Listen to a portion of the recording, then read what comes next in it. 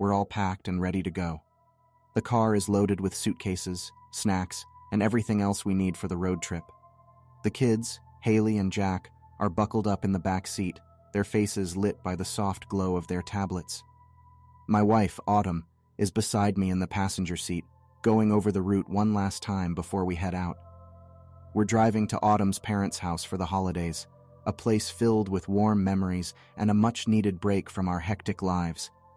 It's a long drive, about 10 hours, but we're all looking forward to it. I start the car and merge onto the highway. Traffic is light, at least for now.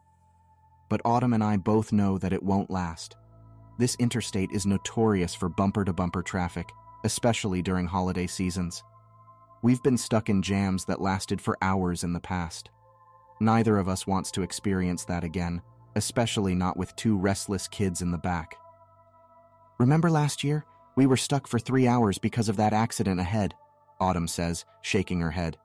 "We missed Mom's dinner, and she was so disappointed." "Yeah, I don't want a repeat of that," I reply.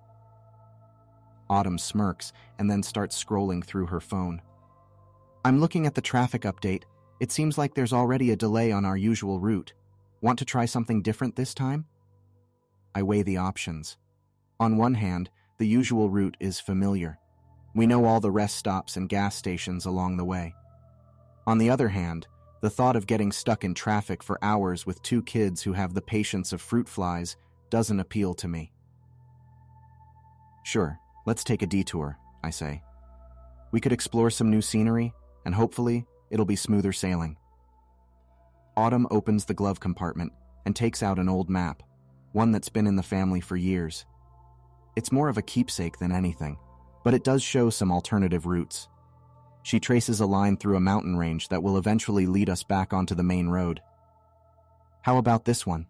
It might be longer, but it could save us time if the interstate is jammed." I nod, excited but slightly apprehensive about the unknown route. "Let's do it. A little adventure could be fun." I hold the steering wheel tightly as our car winds through the narrow, twisting roads of the mountain range. I can't help but feel a sense of relief. We've successfully avoided the notorious traffic jams that plague the interstate during holiday seasons like this one. In the rearview mirror, I catch glimpses of our kids, Haley and Jack.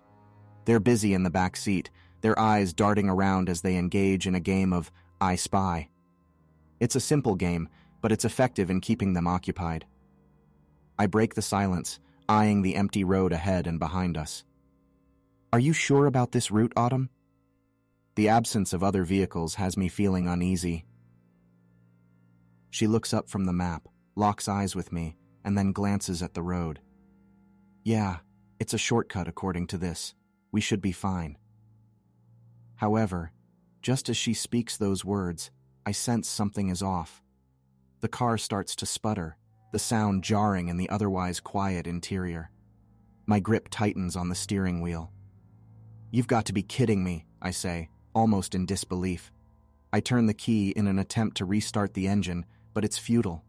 The car is lifeless, only offering a series of pitiful groans and clicks in response. We're stranded, here, in the middle of nowhere. I look at the dashboard, where the fuel gauge indicates there's still gas, and the temperature gauge doesn't show overheating. It's baffling. The car's radio display shows no bars for cell service, amplifying the feeling of isolation. Autumn starts searching the glove compartment for the car manual or any tool that might be useful. "What do we do now?" she asks, a hint of worry creeping into her voice. I put the car in park and unbuckle my seatbelt. I'm going to check under the hood. Maybe it's something simple that we can fix. Haley and Jack, having caught on that something is wrong, pause their game and look concerned. "Are we stuck?" Haley asks. "Yeah, why did the car stop, Dad?" Jack adds. I open the car door and step out, trying to project a sense of calm. "Don't worry, kids.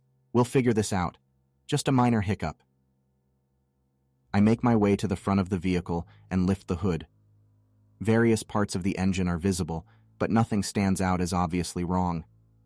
My eyes scan the array of components, hoping to spot something as simple as a loose wire or a disconnected hose. Autumn exits the car and stands next to me. Behind us, the back doors of the car open and close with soft thuds. Haley and Jack come around to join us, their faces reflecting a mix of curiosity and concern. The game they were playing is now a secondary thought, replaced by the immediate problem at hand. As we're all gathered around the open hood, contemplating our next move, a sound pierces the silence. It's faint, but distinct. Someone is crying for help. Jack turns toward the direction of the sound, his eyes widening. "Did you hear that?" he asks, the words tumbling out quickly. Haley, standing next to Jack, tilts her head to listen more closely. "It sounded like someone yelling for help," she adds, her voice tinged with seriousness. A moment of hesitation fills the air. We're already in a difficult situation, and adding another layer of complexity is not what any of us had in mind. However, the ethical dilemma is clear. "We have to check it out," I finally say, looking at each of their faces. "What if someone is in trouble? What if they're stranded like us?" Autumn nods, her eyes meeting mine. She understands the gravity of the situation. "All right," she says, "but let's be cautious. We don't know what's going on, and we're not exactly in a position of strength ourselves." I close the car's hood. The engine problem remains unsolved, but a more immediate issue has arisen. "Let's lock up the car and stick together," I instruct, as I pull the car keys from my pocket and press the lock button. We all take a collective breath, steadying ourselves for what comes next. The cries for help continue, growing neither louder nor softer, as if waiting for us to make our move. We begin walking toward the source of the sound. Our feet crunch on the mixture of gravel and leaves that make up the forest floor. I lead the way, with Autumn following closely behind me. Haley and Jack are in the rear, their young eyes scanning the surroundings. The dense forest is imposing, with towering trees that block out much of the sky. Navigating through the forest is challenging. Roots snake across the ground, and the uneven terrain requires us to watch our steps carefully. I'm conscious of the fact that we're leaving our immobile car further behind with every step, but the calls for help continue to drive us forward. My ears stay tuned to the sound, trying to gauge its direction as we make our way through the wilderness. After about 15 minutes of walking, we reach a clearing. There's a sudden drop in the land before us, forming a steep hill that descends into a valley. I glance back at Autumn, Haley, and Jack. They look tired, but committed. "The sound seems to be coming from down there," I say, pointing to the valley. We carefully make our way down the hill, using the trees and their roots as makeshift handholds to stabilize ourselves. When we reach the bottom of the valley, the cries for help are definitely louder, almost as if they're beckoning us to continue. We're now in a denser part of the forest, where the trees are closer together, making it a bit darker despite it still being daytime. We press on, driven by a mix of concern and adrenaline. My heart pounds a little faster each time the cries repeat, urging us to hurry. Finally, the forest starts to open up again, and we see the mouth of a cave in the distance. Just outside the cave is a campsite, complete with a tent, a fire pit, and some scattered belongings. There are no people in sight. I exchange a puzzled look with Autumn, both of us immediately sensing that something is off. I approach the campsite cautiously, my eyes searching for any signs of life or recent activity. The tent flap is open, revealing an empty interior. A backpack lies on its side near the fire pit, its contents partially spilled out. It appears abandoned, as if someone left in a hurry. Jack, who has been quiet for most of the walk, finally speaks up. "This is weird. Where is everyone?" His voice is shaky, a clear indicator that he too feels the strangeness of the situation. Haley chimes in, her gaze locked onto the dark cave entrance from which no sound emerges.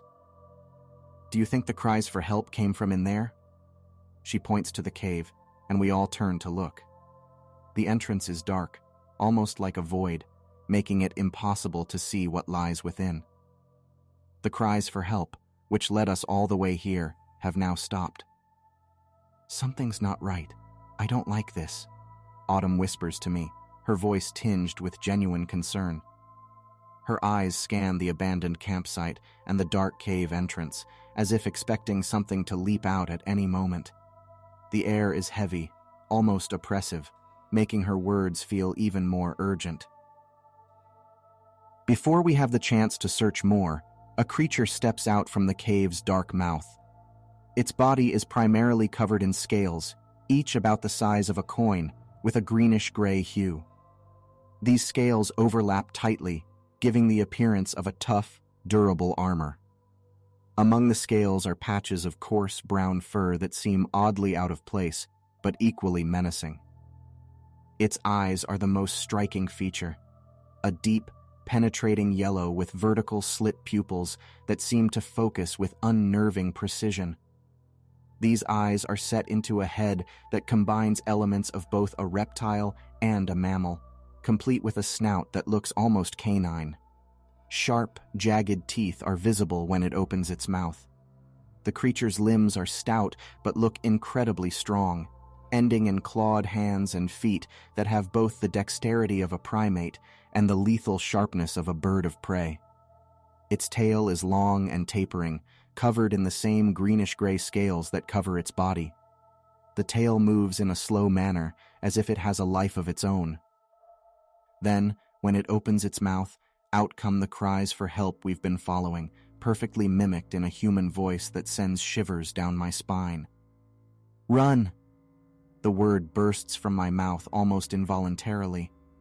Without a second thought, we all spin around and bolt back in the direction we came from, our feet pounding against the forest floor, and adrenaline surges through my body. "What was that thing?" Jack manages to gasp out between labored breaths as we run through the thick underbrush. "I don't know," Haley shouts back. As we dash through the forest, the unsettling sound of footsteps begins to reach our ears. The creature is pursuing us, and by the sound of it, gaining ground. Each step it takes seems to resonate with a terrifying clarity, cutting through the natural sounds of the forest and amplifying our fear. But then, almost as suddenly as it started, the sound of the creature's footsteps stops. The absence of noise is almost as terrifying as its presence had been. Nevertheless, we don't risk a backward glance, not even for a second. Our singular focus is on putting as much distance between us and that thing as possible. Finally, we burst out of the forest and back onto the gravel road where our car is parked. Our faces are flushed, our breaths coming in ragged gasps, but relief washes over us. We've made it back, but the car is still immobile and the creature is still out there. "We can't stay here," Autumn says, her eyes filled with a sense of urgency. She quickly unlocks the car and motions for Haley and Jack to get inside. That thing might come for us, and we can't take any chances. But the car won't start, I remind her, my eyes shifting between the useless ignition and the dense forest from which we just escaped. And we don't have any cell signal out here. We're cut off. "We have to do something," she insists, her voice tinged with a mix of fear and determination. "We're sitting ducks out here, and I don't want to think about what that creature could do if it finds us." I look at the car, its hood still popped open in a futile display of mechanical hope, then back at my family who are now inside the vehicle. Their faces are flushed, eyes wide with a mixture of relief and lingering fear. "Okay, let's go through our options," I start, taking a deep breath to steady myself. We heard that thing mimic human voices, so it lured us to it. We can't fall for that trick again. It's smarter than we initially thought. I grab the folded map from the glove compartment and spread it out on the hood of the car. There's got to be a nearby landmark or something where we can wait it out. A place that's easier to defend or more public where someone might pass by. Autumn joins me, scrutinizing the map with a renewed focus. "Yes, maybe a ranger station or even a main road that's closer than going back through that forest, she suggests. Exactly, I agree, my finger tracing possible routes on the map. Our main goal is to put distance between us and that creature, but also to find a spot where we have the advantage, or at least where we're not as exposed. There's a cabin not too far from here, maybe a mile or so, she says, pointing to a small square symbol on the map.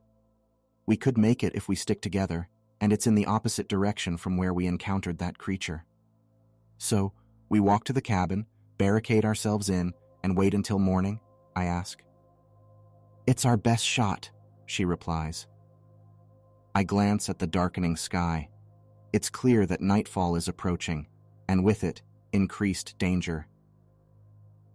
All right, we stick together, and we don't respond to any voices we hear, no matter how human they sound, I say firmly. I lock up the car one more time, securing it as best as I can, despite knowing it's far from foolproof. We each grab whatever can be used as an impromptu weapon. I take a tire iron from the trunk, Autumn picks up a hefty flashlight, and the kids arm themselves with large sticks from the ground. It's not much, but it's better than nothing. Turning to face the forest, we start our trek in the direction Autumn identified as leading to the cabin. The air around us is thick with tension, each snap of a twig causing us to jump, each rustle in the bushes making our hearts pound. All the while, in the back of our minds, is the chilling awareness that the creature is still out there, somewhere in the dark, watching us and perhaps plotting its next move. As we move through the forest, the ground is uneven, covered with leaves and broken branches. The sky is a dark blanket above us, providing no light. I hold the tire iron tightly, its cold metal offering a small sense of security. Keep close, I tell my family, keeping my voice low. Our eyes scan the darkness in all directions, ears straining to catch any sound that isn't a part of the forest's natural soundtrack. Since we left our car, the woods have been quiet, eerily so.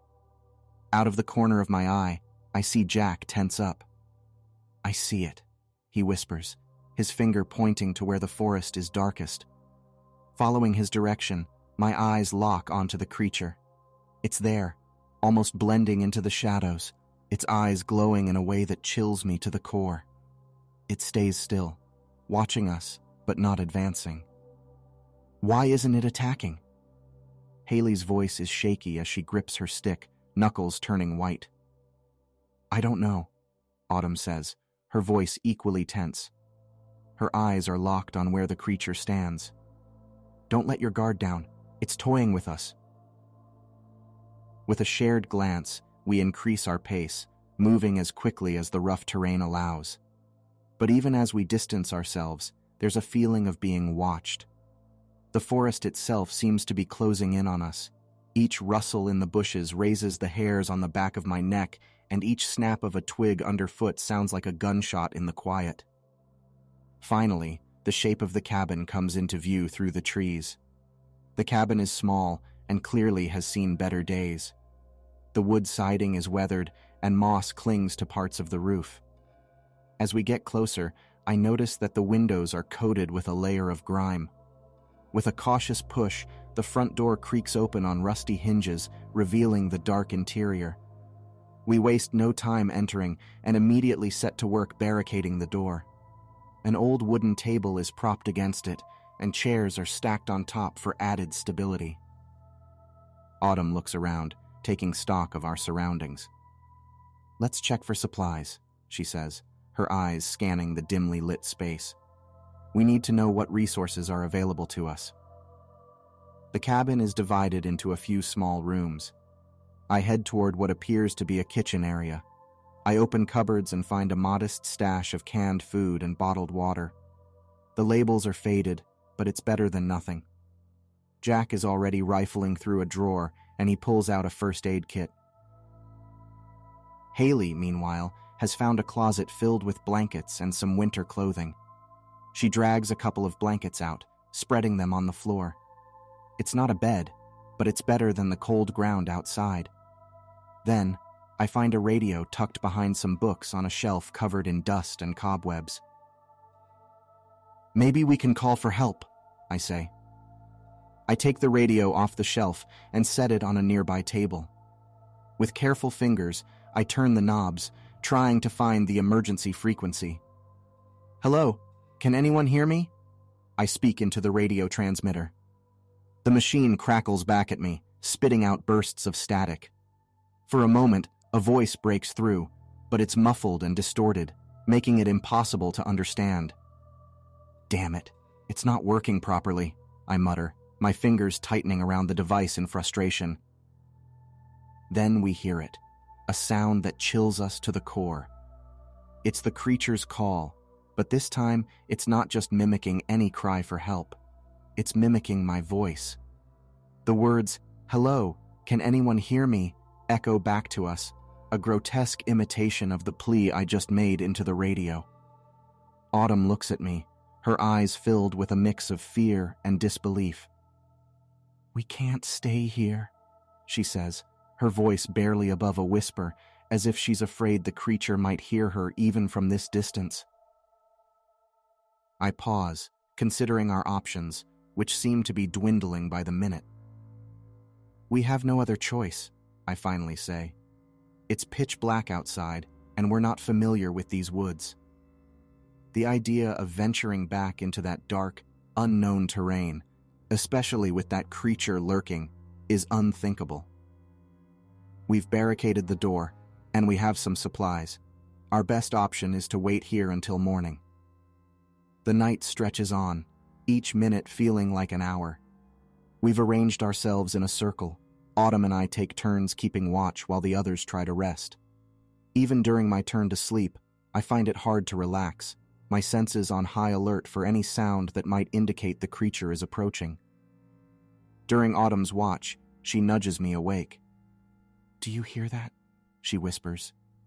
I strain my ears and catch the faintest rustling outside the cabin. We all hold our breath, but after a few tense moments, the sound fades away. Haley and Jack are bundled up in the blankets we found, eyes wide open and staring at the ceiling. Despite the exhaustion that's setting in, sleep is a distant dream for them too. "It's going to be okay," I tell them, but the words feel empty even as I say them. The uncertainty of our situation hangs heavy in the air. As dawn begins to break, the sky outside turns from black to a muted gray, and then finally to the soft light of morning. Relief washes over me. We've made it through the night, and the creature didn't attempt to get in. We're tired and scared, but we're alive. "We need to make a plan," Autumn says, unfolding the map once more. "Once it's full daylight, we should head back to the car. We can't stay here." I nod in agreement. "We'll need to be quick. Grab only what's necessary." We open the cabin door cautiously, half expecting the creature to pounce on us the moment we step outside. But the area around the cabin is empty. The early morning light filtering through the trees gives the forest a peaceful appearance, sharply contrasting the fear that lingers in our hearts. I take the lead, tire iron still in hand, and we start making our way back to the car. The path is as we remember it, marked by the occasional broken branch or flattened patch of grass where we had walked the previous night. I keep scanning the surroundings, alert for any sign of movement. "Stay close, keep your eyes open," I remind everyone, although it's hardly necessary. We're all on edge, waiting for that rustling in the bush or that eerie call that signals the creature's presence. About halfway to the car, Autumn freezes and grabs my arm. "Look," she says, pointing toward a clearing. There, in the middle, are our footprints from last night, unmistakably circled by another set of tracks, those of the creature. It's a chilling sight, proof that it was stalking us, possibly planning its next move. We don't waste time pondering what might have been. Instead, we quicken our pace, each of us quietly praying that we'll reach the car without incident. Finally, after what seems like an eternity, we arrive at the car. It's just as we left it, the hood up and the doors locked. The first thing I do is try to start the engine again, still holding on to the faint hope that it was a temporary issue and that we'll hear the comforting sound of the engine roaring to life. But after several attempts, it's clear that's not going to happen. The car is dead, and we're stranded. "Can't you fix it?" Jack asks, a hint of desperation in his voice. I shake my head, frustrated and tired. "I've tried everything I know. We don't have the tools or the parts to fix it here." Autumn takes out the map again. "So, what's our next move? We're sitting ducks if we stay here, but we can't keep running aimlessly in the forest either." I look at the map, studying the web of lines and landmarks. There's a main road about 2 miles to the east of here. It's a long walk, especially through unfamiliar terrain, but it's better than staying here. We start gathering what supplies we can carry: bottled water, canned food, and a first aid kit. As we prepare to set out, I can't shake the feeling that we're still being watched.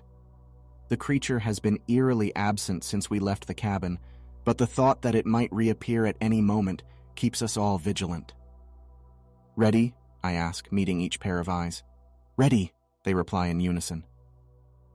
With one last glance at the car and the woods that house the creature still lurking somewhere in the shadows, we begin our trek toward the main road, uncertain of what awaits us, but united in our determination to survive. It's going to be a long walk, but staying is not an option. As we move through the dense forest, my senses are on high alert. My eyes scan the terrain, jumping from shadow to shadow. Then I see them, 2 spots of light reflecting in the distance. Those eyes, alien yet eerily familiar, confirm that the creature is still there, following us, but not closing the gap. Autumn walks beside me, gripping a sturdy branch as a makeshift weapon. She feels it too, the palpable sense that we are not alone. She is tense, eyes darting around, mirroring my own vigilance. The creature is clever, choosing to lurk just beyond our immediate view, making its presence known without directly confronting us. The kids are doing their best to be brave, but their faces are pale and their eyes are wide with fear. They too are aware that the creature remains in pursuit, maintaining its distance. They look to Autumn and me for assurance, but what can we offer? Every so often, there's a rustle in the trees, a shaking branch, a moving shadow that sends a chill down my spine. The creature is adept at reminding us of its presence. It wants us to know it's there, close yet not close enough for us to do anything about it. A sick power play that has us at a disadvantage. Even the forest seems to acknowledge the creature's stalking tactics. Birds that were chirping earlier are now silent. The wind that was a mild relief has died down, as if even nature itself is holding its breath. Everything is eerily calm except for our footsteps and the distant occasional rustling that reminds us the creature is still out there, watching. "We need to keep moving," Autumn says, breaking the silence. Her voice is firm, but tinged with an urgency that she doesn't need to articulate. We all know why we have to continue. Standing still is not an option when you're prey. As we move forward, I feel a sense of dread settling in. The creature is toying with us. It's a predator playing a psychological game, one that it's winning. It's eroding our sense of security, bit by bit, never allowing us to forget that it's there, always in the background. The fear is no longer just about the creature's physical threat. It's the emotional toll that its stalking is taking on each of us. After hiking for what feels like hours, Haley points out something in the distance. "Look, an old fire tower," she says. "That could be our chance to call for help," Autumn says, her eyes lighting up for the first time in a long while. "Let's go." "Good find, Haley," I say, feeling a small sense of relief. Autumn is already heading toward it, her steps more energized, and I follow suit. The tower looms above us, a possible sanctuary in this maze of peril. As we get closer to the tower, I'm intensely aware of our surroundings. Every fiber of my being expects the creature to leap at us, especially now that we might have a way to escape this nightmare. But strangely, All remains quiet. No rustle in the trees, no eyes reflecting in the shadows. I grip the tire iron tighter as we start to climb the wooden steps, each step creaking under our weight. The door to the tower looks old and worn, but is thankfully unlocked. With a wary glance back at the dense forest behind us, I push the door open. It creaks loudly. For a moment, I worry that the sound will attract the creature, but there's no turning back now. We step inside and shut the door behind us, locking it as best we can. The interior of the tower is sparse but functional. Dusty windows offer a panoramic view of the forest below. A table and chair are set up near the windows, and most importantly, a radio is on the table. "Look," Autumn says, pointing at the radio. "Maybe we can finally get some help." I rush over to the radio and start fiddling with it. "Let's see if this thing works," I mutter, adjusting the knobs and hitting the power button. Static fills the air, loud and grating, but it's a hopeful sound. I switch to the emergency frequency and grab the microphone. "This is an emergency. We need help," I say, my voice tinged with both hope and desperation. As I release the microphone button, waiting for a response, that's when we hear it. The creature's call pierces the air, mimicking my voice from moments before. "This is an emergency. We need help," it says, in a twisted, nightmarish version of my own voice. A chill goes down my spine. It's close, maybe even right below the tower. Just as I'm starting to think nobody will answer, a voice comes through the static. "This is Ranger Station Echo. Who is this?" "We're a family lost in the mountains," I respond, relieved to hear another human voice. "We're being stalked by some creature. We need urgent help." The voice from the station takes a serious tone. "Understood. We can send a rescue team, but they won't be able to reach your location until morning. Can you hold out until then?" Before I can respond, we hear it, the unmistakable sound of footsteps on the wooden steps outside the tower. My heart drops. The creature is climbing the stairs, coming for us. It's no longer keeping its distance, it's closing in. Before any of us can react further, a loud crash reverberates through the tower. The creature has reached the door and is ramming against it, as if trying to break it down. Panic sets in, and my eyes dart around the room and spot a flare gun in an open cabinet. "We have no choice. We have to hold out," I say, quickly grabbing the flare gun. I switch the radio off and set it down on the table, then turn to my family. "Hold on, everyone," I declare as I aim the flare gun at the door. The creature bursts in, making a beeline toward us. Its eyes meet mine, and what I see chills me to the core, a kind of calculating intelligence that seems almost human. My finger squeezes the trigger, releasing the flare. A trail of light and smoke shoots out, streaking across the room and creating a red, fiery glow. The creature lets out an ear-piercing scream, a sound of surprise and pain, before rapidly retreating back down the stairs. I return to the radio, my hands still shaking but a newfound determination steadying my voice. "Heading out now," I inform the ranger, pressing the transmit button. "We'll be waiting." "We'll be there," the voice assures me. Then the line goes dead, leaving us alone in our high-altitude prison. The room is filled with a stifling silence. The tension is almost unbearable, like a thick fog that's settled over us. We're safe for the time being, but outside the darkness continues to fall, and with it, the unknown dangers that come with the night. We have to wait until morning for rescue, holed up in this wooden tower. The creature is still out there, stalking the dark, possibly planning its next move. It's an unnerving thought, and it makes the walls of the fire tower feel like they're closing in on us. Understanding that we have no other choice, we settle in for what promises to be a long, harrowing night. We distribute the blankets that we found in the tower's supply cabinet, wrapping them tightly around ourselves for both warmth and a small sense of security. As the hours drag on, we all sit in the cramped space of the fire tower. The walls are made of aged wood that groans with the wind. The room is illuminated only by a single lantern in a corner. The light casts tall, flickering shadows on the walls, making the atmosphere even more unsettling. To pass the time and keep alert, we decide that each of us will take shifts to watch for any signs of the creature. Who wants to go first? My voice comes out softer than I intend, revealing my exhaustion.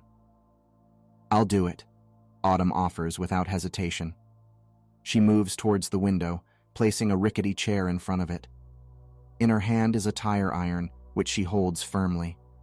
Her eyes watch the tree line and the empty space below, looking for any movement. The rest of us try to make ourselves comfortable, which is easier said than done. We pull the blankets tightly around us, each lost in our own thoughts. The room is chilly, and the blankets offer little warmth.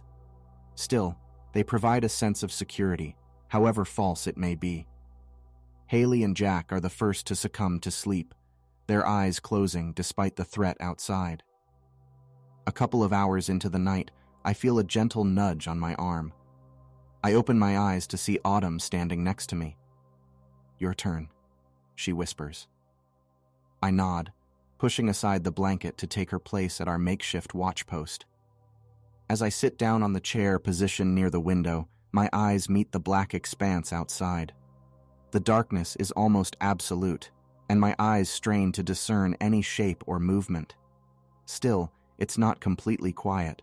I hear the occasional rustling of leaves or branches snapping. There's even the brief flicker of reflected light far in the distance.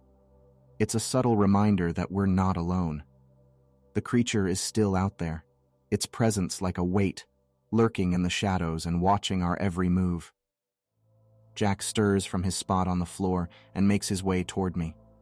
He sits down on an adjacent chair, rubbing his eyes with the back of his hands.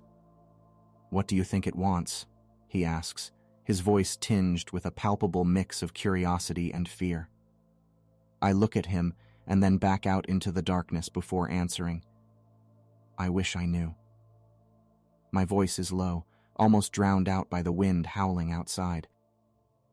Maybe it's territorial, defending its space from intruders like us. Maybe it's curious, wondering what these strange beings are doing in its home. Or maybe it's just malicious, enjoying the fear it's instilling in us. We both fall silent, each lost in our own thoughts, trying not to imagine what this creature might be capable of. The room is tense, filled with an air of uncertainty. We sit together, Jack and I, facing the dark abyss outside the window, listening for any sign of the creature.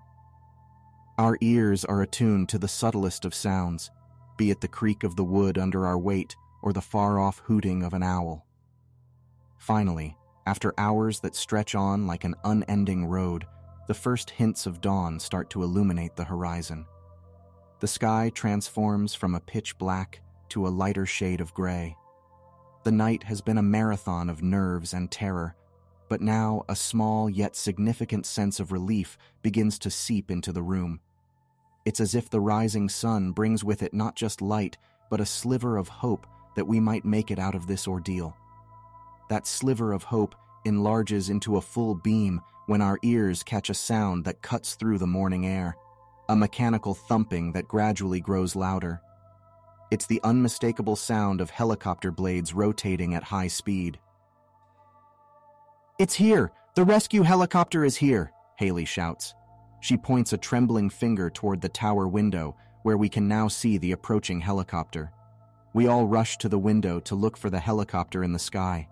Our faces press against the glass, our eyes wide with a mixture of disbelief and gratitude. It's real. It's not a figment of our imaginations. The helicopter is getting closer, and we can now make out its details. It's a large aircraft designed for rescue operations, with visible markings that identify it as part of the Ranger Service. As the helicopter lowers itself toward a clearing in the distance, relief washes over us like a cleansing tide. It's so close, just a few hundred meters from the fire tower. I can see the pilot in the cockpit and the rescue team preparing to disembark as soon as the aircraft lands.